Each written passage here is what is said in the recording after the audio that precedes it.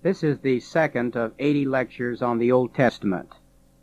We'd like to begin this lecture by discussing the subject, how big is God's creation? The first verse in the Bible, of course, says, "In the beginning God created the heavens and the earth." And how big is God's creation? Well, as we attempt to measure this universe, it is so immense that our inch and our foot and yard and even our mile measurement breaks down. And so a new method has been introduced called the light year measurement. Now, light travels at the speed of 186,000 miles per second, and someone has said that that is the second fastest thing in the universe. The fastest thing is bad gossip, and that travels faster. I don't know, but that's pretty fast. And thus the distance a beam of light travels in 1 year can be arrived at by multiplying the number of seconds in a year times 186,000, and this is roughly 6 trillion miles. Now, that's pretty fast. But now listen, our galaxy is made up of, our universe, rather, is made up of galaxies. And a galaxy is a grouping of stars and planets. And our own glowing galaxy is called the Milky Way. Now, the Milky Way, students, is 100,000 light years in diameter. It would take a beam of light just to get out of our own Milky Way galaxy here, 100,000 years traveling at the rate of 186,000 miles a second. It would take 100,000 years just to cover the diameter of our Milky Way. And consider this. Astronomers estimate that about 1 trillion galaxies lie within the range of our largest telescopes, each one carrying within it hundreds and billions of stars. Now, that's amazing. To further illustrate the size of our universe, I want you to consider something here. Let's say that we're going to build a model of the universe. And let us say that in this model, the thickness of a sheet of paper, just the thickness, would represent the distance from the earth to the sun. So one sheet of paper, just the thickness now, would equal some 93 million miles. And you took 2 sheets of paper, you'd have 93 times 2. Okay. Now, in this model scale of the universe, to represent the nearest star, which is about 4 1/3 light years away, that's Alpha Centauri, that's the name of the star, we would need a 71-foot-high stack of paper, with each sheet now, the width of each sheet representing 93 million miles. Just to get to the nearest star, we'd need a pile of paper 71 feet high, about the size of a, 7-story building. All right, now, to cover the diameter of the Milky Way in our model, would require a pile of paper 310 miles high. That's just to get out of our own backyard. With the width of each sheet now representing 93 million miles, a pile of paper 310 miles high. Now get this next one. To reach the edge of the known universe would demand a pile of paper sheets 31 million miles high. And that's absolutely unbelievable. But that's just to get to the edge of the known universe, and who knows what's beyond that. All right, now, let me give you another illustration concerning how big some of these planets are. We've discussed how far away they are from each other, but how big some of them are. If the sun were hollow, our sun, 1,300,000 Earths could fit inside. Now, listen to this. There is a star named Antares, and if it were hollow, it could hold 64 million of our suns. But that's not all. In the constellation of Hercules, there is a star which is so immense that if it were hollow, it could hold 100 million Antares. But finally, the largest known star in our universe is called Epsilon, and if this star were hollow, it could easily swallow 27 billion of our suns. Think about that. In the beginning, God created the heavens and the earth. And let me ask you this. Suppose that the pastor would say to you, all right, your assignment for, or I would say to you, your assignment for next week is to take a thimble of sand and to pour it out upon a table and count the grains in that thimble of sand. That'd take you a long time. But let's suppose that then I would say, after you finish this, then your next project is to name each of those grains of sand. Well, I would imagine you'd want to drop from the course. But do you know that the Bible says in Psalm 147 that not only does God know the number of the stars, the Bible says, He telleth the number of the stars. He knows the number, but get this, He calleth them all by their names. He knows, He's got them named. Here Dancer, here Prancer, here Comet, here Cupid. He has them all named. But one of the most remarkable and one of the greatest facts in the Bible is also found in that chapter that speaks about God knowing the number of the stars and calling them all by name. The verse before that, it says, He healeth the broken in heart and bindeth up their wounds. And so the same God that made that Epsilon star, that if it were hollow could swallow 27 billion of our suns, the same God that created Epsilon also attends the funeral of every little sparrow. Now that's how big God's universe is. And I think it's good to discuss these things because I think it's good to brag on our Heavenly Father, don't you? I remember as a boy I used to brag in the neighborhood about the things that my dad could do and how strong my earthly father is. And I suspect if my earthly father could hear me, he would be proud and it would make him feel good. And I think it's good when believers brag on their Heavenly Father, because He owns the cattle and 1,000 hills of wealth in every mind, the Bible says. All right, now, how small is God's creation? We've discussed how large it is. How small is it? Well, it's about as small as it is large. For example, it takes around 25 trillion protons, and that's one of the smallest entities we can think of, laid side by side to span a linear inch. The same God that has made the mighty stars has also made the protons and the neutrons and the electrons. And someone has said, some scientist has estimated there are as many protons in 2 cubic inches of copper as there are drops of water in the Atlantic Ocean.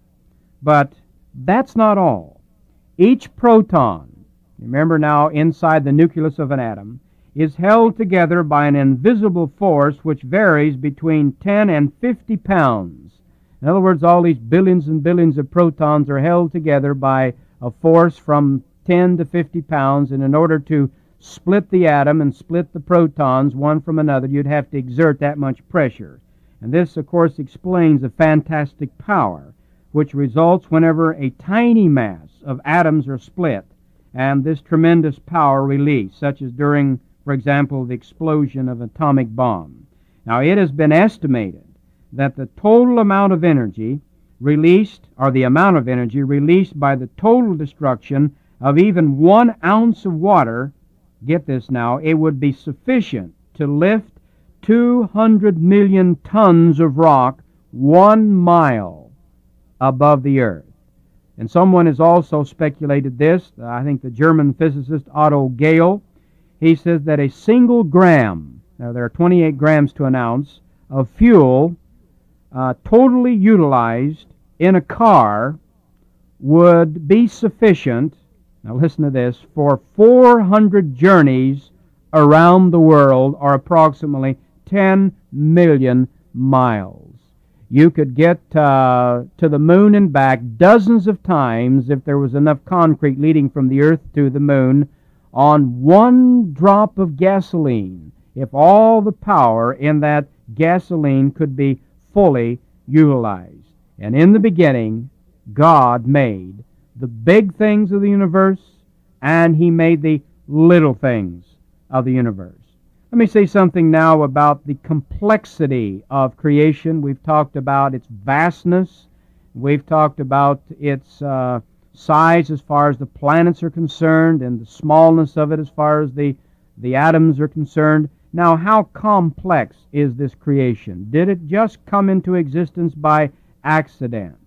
Now, as I said at the beginning, I hope when we finish this session you will never refer again to the simple one-celled animal. Often, tiny creatures like the lowly amoeba are referred to as a simple one-celled animal. Now, how simple is this creature that God made in the beginning, in reality? Well, Sir James Gray of Cambridge University, and professor of geology, makes this rather enlightening statement. He says, "A cell is far more complex than any inanimate system known to man. There is not a laboratory in the world which can compete with the biochemical activities of the smallest living organism." And also get this, another scientist said that the smallest one-celled animal is at least 1 billion times more complicated than the most sophisticated computer down here on earth. At least 1 billion times more complicated. And then there is something that scientists have come up with just recently called the DNA. And this refers to the deoxyribonucleic acid discovery. And in 1953, two scientists, James Watson and Francis Crick, and they discovered this structure of this DNA, and this is the molecule which carries the hereditary information from the parent to the offspring of all living things. In other words, the DNA that we're talking about here is the basic material in chromosomes which contain the genetic code and transmits this hereditary pattern. And this DNA determines that you are a human being instead of an umbrella, instead of a dandelion. And they determine that you have a nose on your face instead of growing out the end of your big toe. So the DNA is extremely important and extremely numerous all through the Bible. In fact, the total length of the DNA in one cell, and you have billions and billions of cells in your body, is 6 foot. In other words, the total DNA content in your body, if stretched from end to end, would span the entire solar system. And this simple one-celled animal, or the simple one cell that we are composed of, we have billions and billions of cells, is unbelievably complicated. For example, someone has figured this out, that if the coded DNA instructions of a single human cell, and we have about 60 trillion cells in our body, if that was put in English, just for one cell, it would fill a 1,000 volume encyclopedia. That's just for one cell, the information needed to create just one cell. And as I said, our bodies have at least 60 trillion of these cells. But let me now leave that for a moment and talk about some mysterious objects in this universe. Now, you may wonder if this is really Bible study, but I'll assure you that it is, because some of these things tie in to the Word of God, and I think it makes us appreciate, for example, Psalms like Psalm 139.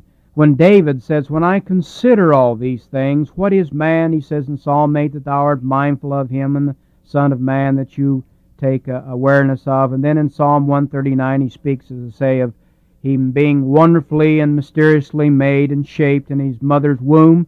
And he said, "When I consider this knowledge," he said, "it is high, I cannot attain unto it." He said, "I can't fully appreciate my limited knowledge here, the complexity of my body." Let's consider some mysterious objects in the universe. In the beginning, the Bible says God created the heavens and the earth. there are certain stars called neutron stars. We don't know what they are, but in the beginning, God created them. Let me tell you a little about some of these neutron stars.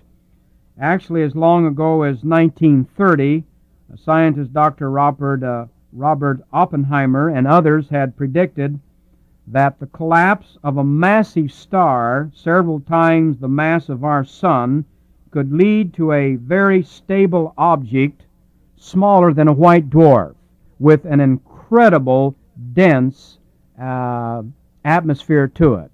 Now let me just say this, that some stars, most stars, when they destroy themselves, they explode, they blow up. But some stars, and we're not sure why, they implode, that is to say, they fall in upon themselves. And so if they keep falling in at the speed of light, then they become known as a neutron star. And that is to say that the star is formed basically just of neutrons. And the density of a neutron star would far exceed anything known in our ordinary world, which would be 1 trillion times the density of water. For example, a teaspoon of a neutron star material would weigh on Earth 1 billion tons, which is the equivalent of 200 million elephants. And the following quotes are taken from Dr. Frank Drake of Cornell University. He said this, if we could go to a neutron star and simply dip up a little bit of it, he said, and then if I could come back to Earth and drop that on the floor, this would have enough energy, this billion tons of stuff, now notice this, to drive all the way through the Earth, to go out the other side, and then to come back down through the hole that it went through and oscillate back and forth till it finally came to rest at the center of the Earth. Well, we don't know what all is involved in the creation of a neutron star, but in the beginning, God created them. Then one more thing, and this is extremely interesting, and it possibly might have something to do with the biblical doctrine of hell, described later on in the Word of God. And this is a very strange and frightening phenomena recently discovered by the scientists in the mid-60s of our generation, called black holes. Astronomers have added this to their growing list of strange and puzzling objects found in the universe. A black hole is the hypothetical result of a runaway or an uncontrolled gravitational collapse of a giant star. Now this is rather complex, but eventually, if this neutron star that I'm talking about that implodes, if it keeps on imploding and getting smaller and smaller, it finally reaches a critical size, and this is called a Schwarzschild radius size, named after a scientist. And, for example, if our sun would reach this size, it would be about 2 miles. It would weigh the same, but if it would pack itself into a density of 2 miles, now, if the contracting object continues to contract to less than its Schwarzschild radius, it becomes a black hole. In other words, the gravitational forces exerted by this object, this star, are so strong that no matter or light can escape from it. The light emanating from this object is trapped and it's effectively removed from the observable universe. Now, that may not mean a lot to you, but I want to quote something here from Dr. Kip Thorne of the California Institute of Technology, and he writes this. He says, a black hole is the end product of the catastrophic collapse of a really large star. Remember now, I said it imploded, it fell in upon itself. He said, this is the ultimate concentration of matter.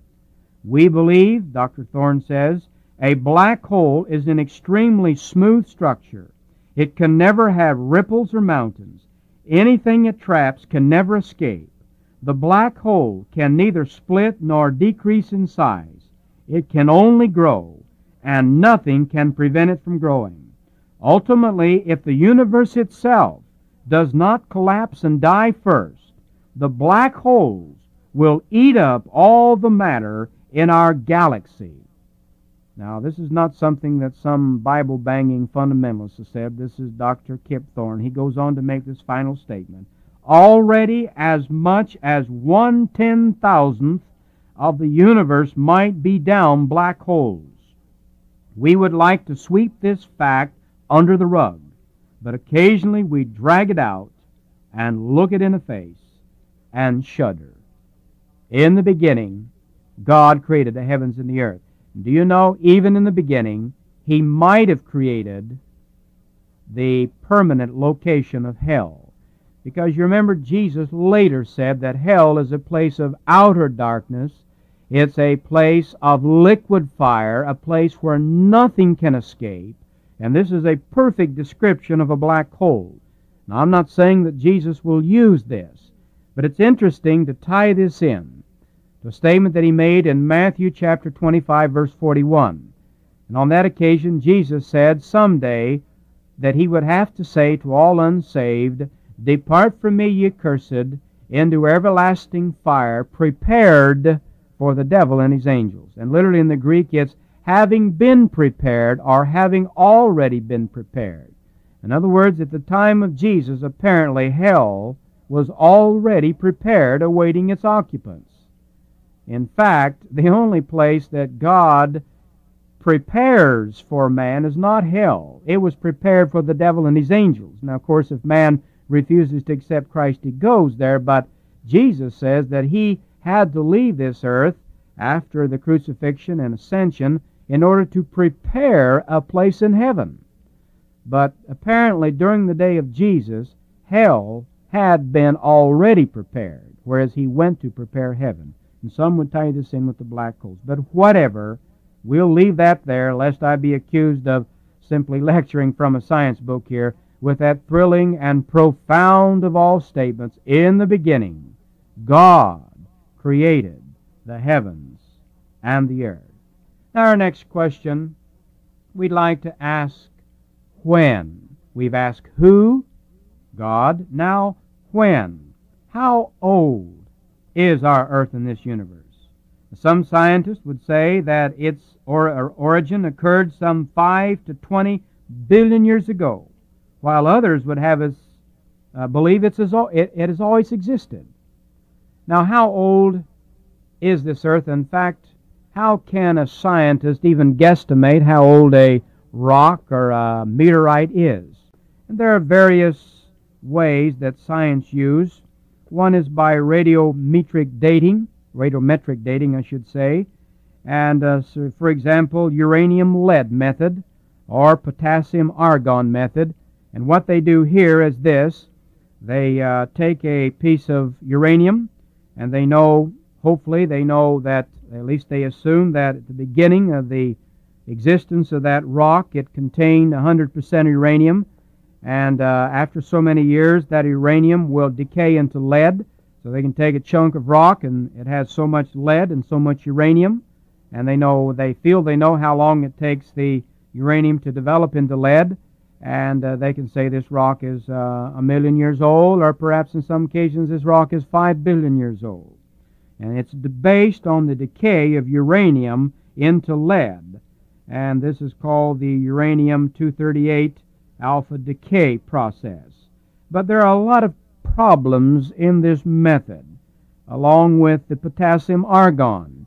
Potassium dissolves into argon, which is a gas. And so they can take a rock and say, well, this has so much argon and so much potassium, therefore we can dogmatically state it's so many years old. But often there are imponderables that cause it to be impossible for them to, with exactness, to say this rock is so many years old. For example, Sidney P. Clemenson, a British engineer, some time ago analyzed the published studies of rock samples from 12 volcanoes in Russia and 10 samples from other places around the world, which show ages from 100 million to 10 billion years by typical radioactive dating methods.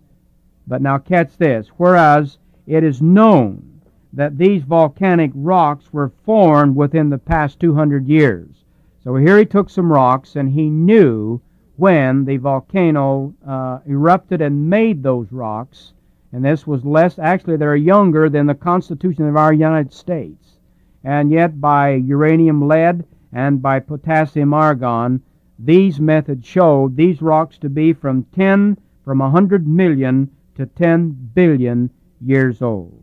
And what we're saying is this, that we're not throwing the entire thing out here, all scientific findings, but we're saying that often the scientists are tragically wrong in this, and they miss it by a proverbial mile. All right, now, I believe that there may be many indications of a recent creation date. I'm not talking perhaps now just about man. I'm talking about the universe itself, and I'm talking about man with the universe, our earth, and the rocks, as well as the human beings that live on it. And I'm going to suggest the possibilities that perhaps the universe and man himself was created maybe less than 50 billion or even 50 million or even 50,000 years ago, but maybe as little a time as 12,000 years. There are some indications that would demonstrate this, if not prove it. For example, notice with me some population, consider with me some population statistics. There are two theories concerning the duration of man on this earth. The evolutionist claims that man has been here from 1 to 2 million years, and some estimate even longer. All right, now the special creationist believes that man has been here only a small fraction time, as allowed by the evolutionist. Do you know that the present world population is 4 billion people? Now, assuming the average lifespan to be 70 years and the average generation length to be 35 years, then starting with one family, the family of Adam and Eve, or you can start in with the family of Noah, make any difference, it started all over again, of course. Then you go back, and the present world population would result in about 30 doublings if you go back in history. And these doublings would carry us back to around 3,500 to 4,000 BC. And many people believe that it was about this time the flood took place. And this creation model then dovetails perfectly with known world population statistics if the creation model is accepted. But what about the evolutionary model? Suppose man has been on earth, man himself, some 2 million years. Dr. Henry Morris writes the following information. He says, now if the first man appeared 1 million years ago, and these very conservative growth rates applied during that period, the world population would be at present, get this now, 1 followed by 27,000 zeros people. How big is that number? Well, no more than 1 followed by 100 zeros people could be crammed into the known universe. In other words, if man was really 2 to 4 million years old, and the population birth statistics were the same as they are today, and there's no reason to believe that they would have been otherwise, then there would have been so much human beings on this earth that they would have spread out beyond the galaxies and beyond the solar system, and that the entire universe could not possibly contain all the trillions and trillions of human beings that would have been born. Well, this would certainly suggest that man himself, let alone our earth, is certainly much less than 2 million years old. And then another indication concerning the earth, the amount of uranium salts in the ocean would indicate that this world is less than 5 billion years old, or the amount of water in the ocean. We could give other indications, the amount of helium-4 in the atmosphere. And this would suggest that the world is less, that the atmosphere itself is less than 12,000 years old because of the amount of helium-4. And then the absence of meteorite dust upon the earth. Dr. Hans Peterson of the Swedish Oceanographic Institute some time ago calculated that about 14 million tons of meteorite dust of the type which contains nickel settles to Earth each year. See, as our planet goes through space, it picks up these meteorites that have disintegrated and the dust falls upon the Earth. And even an agnostic, atheistic scientist Isaac Asimov had admitted that if the rate had continued unaltered for the past 5 billion years, then there should have been a layer of meteorite dust at least 182 feet thick all over the Earth. But of course no layer is found. And so it would certainly indicate the absence of meteorite dust, that this world may be indeed far less than the 5 billion to 50 billion years that some scientists would claim that it is. And then the decay of the Earth's magnetic field would suggest that it is much less than that. In fact, scientist Dr. Thomas G. Barnes, who's professor of physics at the University of Texas and also an author of a widely used textbooks on electricity and magnetism, has pointed out that the strength of the magnetic field in our Earth has been measured carefully for 135 years and also has shown through analytical and statistical studies that it has been decaying during that period with the most probable half-life of 1,400 years. Now, that might be so much scientific lingo, but here's his statement. He says, this would mean that the magnetic field was twice as strong 1,400 years ago than it is now. It would be 4 times as strong 2,800 years ago, and so on. Only 7,000 years ago, it must have been 32 times as strong. And he goes on to say, it is almost inconceivable that the Earth could have ever had this strong a magnetic pull. Thus, 10,000 years ago, the Earth would have had a magnetic field, if the Earth had been existing beyond 10,000 years, as strong as that of a magnetic star. And this highly respected scientist says, this is highly improbable, to say the least. And what we're trying to say is this. We are not setting a time element as far as God's concerned. We are suggesting there is as much proof, because no one knows, that this world is less than 50,000 years old, or perhaps less than 15,000 years old, as there is proof that it is 15 billion years old. Now, of course, sometimes people go a little too far, and they attempt to say that it is, well, for example, Bishop Usher, we would not necessarily agree with him, and he was saying that the world could be less than, well, actually, God created the world in 4004 BC. And his contemporary, Dr. John Lightfoot, professor of Hebrew and vice chancellor at Cambridge University, years ago, he believed he could make an accurate calculation from the Old Testament and the creation of man. He actually said that creation week was from October the 18th to the 24th in the year 4004 BC. And he went on to say that the creation of Adam took place on Friday of that week, October the 23rd, 404 BC, at 9 o'clock in the morning, the 45th meridian time. Now, maybe, after God drank his second cup of coffee, he did all that. So we're not saying that we have to absolutely tie it into 4004 BC, but we are saying that it's entirely possible creation took place a lot sooner in history, a lot more recent than we might have thought. Okay, now, moving on, I want to discuss briefly the methods of creation. As we said before, what method did God use? Of course, there is 3 basic methods, and one is the atheistic materialistic method, and this says that you give enough mud, enough time, and it will all by itself create the writings of a Shakespeare and the music of a Beethoven and the paintings of a Raphael and the teachings of a Christ. That's a very interesting theory.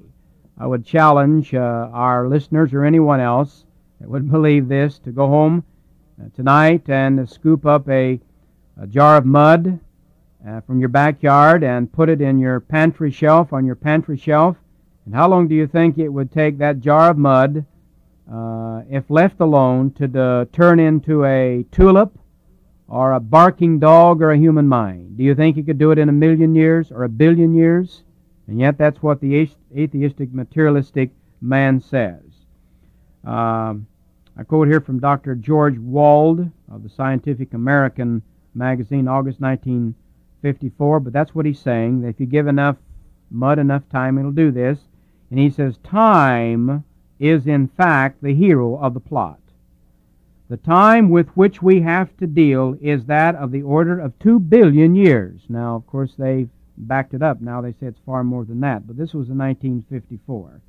What we regard, he says, as impossible on the basis of human experience is meaningless here.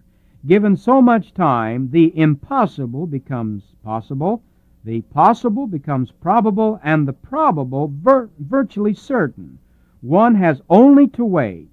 Time itself performs the miracles. Is that right? Let me ask a question here. How long do you think it would take for 1,000,000 monkeys typing away day and night on 1,000,000 typewriters for just one monkey to actually type out the first 10 words in the Bible? The words, "In the beginning, God created the heavens and the earth." Now here's 1,000,000 monkeys, and let's say they're non-union monkeys, and so they're working 24 hours a day, and they're just randomly typing, and they're attempting to type out, or they're not even attempting, we're attempting to get them to do it by accident, just for one of those 1,000,000 monkeys to type out one time, "In the beginning, God created the heavens and the earth." Now, some scientists fed this to a computer in New York City, and it blew out some tubes, I think, and short-circuited, but it can be done. But are you ready for the answer? Here's how long it would take. Consider a rock which reached from the earth to the nearest star, which was some 26 trillion miles away. All right? Now, that's a pretty big rock. Now, once every 1,000,000 years, a tiny little bird flies to this massive rock, and he removes the smallest grain of sand from it. He flies away, and he rests up for 1,000,000 years. And then the next 1,000,000 years, he comes back and pecks off another little tiny grain of sand. Now listen, when not one or two or three, but when 4 rocks this size have been completely carried away down to the last grain, then one of those monkeys would have accidentally typed out Genesis 1:1. I don't know about you, but I don't have enough faith to be an atheist. They have to have far more faith than what I do. All right, now the second theory concerning creation is called theistic evolution. And this is the second proposed method to explain creation. Let me define this. This says that the processes used by God by which all living organisms have developed from the simple to the more complex forms can be thought of in terms of theistic evolution. The word theos is God, and evolution, of course, is that method. So they say, we'll take this method. God used the method of evolution to create all things. This form may be thought of then as the Mosaic Darwinian theory, for it earnestly attempts to unify two seemingly irreconcilable philosophies. This is also known as the molecule to man, or the atom, A-T-A-M, or A-T-O-M, to A-D-A-M, the atom to atom theory of origin. Well, there's some difficulties, though, with this method, and one of the difficulties that it would seem to contradict God's overall purpose of redemption. For example, it was unlikely that God would waste billions of years in aimless evolution before getting to the point. The Bible says that He created in 6 days, and yet these days would have to be millions of years. As an example of this, what about the 100 million year reign and eventual total extinction of the dinosaurs? So it has a problem there, contradicting God's overall purpose of of creation. Not only that, but theistic evolution seems to reduce Adam to a spiritually transformed ape. And without attempting to ridicule the position, because many sincere Christians believe this, and we do not question their sincerity, we do not question their spirituality. But here they would say that God would reach down and put His hand upon an existing male baboon or a male sub-animal creature and breathe into his nostrils a breath of life, and then this sub-creature would become man, would become Adam. And then God did the same thing with a female gorilla or monkey or whatever, and then this female would turn into Eve. So here we have suddenly two of these subhuman creatures, and they throw down their coconuts and they kneel and begin to pray and then stand and sing the Hallelujah chorus. Now perhaps I'm oversimplifying it, and I know there are many fine believers that believe in theistic evolution, but I do not believe that it is tenable as one studies the Scripture. For example, it seems to be refuted by Moses, where Moses says, "And the Lord God formed man of the dust of the ground, and breathed into his nostrils the breath of life, and man became a living soul." So man did not begin at the bottom of a sea, as the evolutionists would say, but man began in the Garden of Eden as God created him from the dust of the ground. And not only that, but the Lord Jesus says in the New Testament, He says, "Have ye not read that He which made them at the beginning made them male and female?" This, of course, would not have been true had God simply transformed an already existing male and female ape. With this, we will close the second lecture. May God add His blessing to this His Word. Amen.